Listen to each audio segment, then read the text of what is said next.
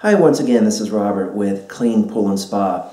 In this video, I want to talk about, mainly for plaster pools, what is going on when your plaster starts ripping away from the pool surface and you're left with these little or sometimes big chunks on the bottom of the pool. What's going on? Well, what's going on is this. Water is hungry for calcium, and it's going to draw from anywhere it can get it. Now, the plaster has calcium carbonate in it. Almost got that messed up. Has calcium carbonate, and the water goes, oh, here's some calcium carbonate, and I'm just going to start ripping it away.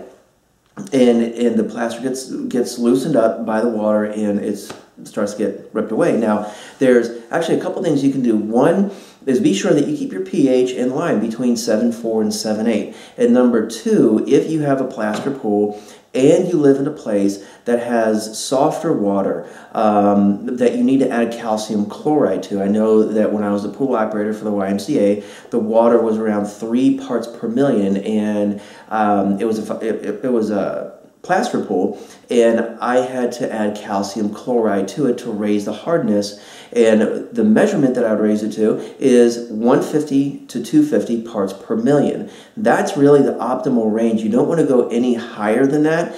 I know you probably have seen on some other websites or information on the internet that the proper range is, from anywhere from 300 to 500 parts per million. In my opinion, that's too high, especially when you have a chlorine generator, and or if you have a heater, they can calcify very, very quickly. So the optimal range is around 150 to 250 parts per million for your calcium. Also, keep your pH between 7.4 and 7.8.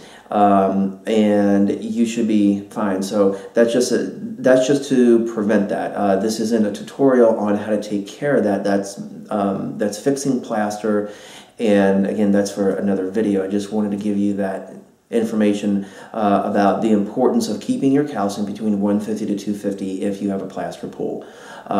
So go ahead and check the description box below. It has a link to my website, cleanpoolandspa.com. Lots of great information over there. And so I'm Robert with this channel, Clean Pool and Spa. Like, subscribe, comment, and be safe and happy swimming. Bye.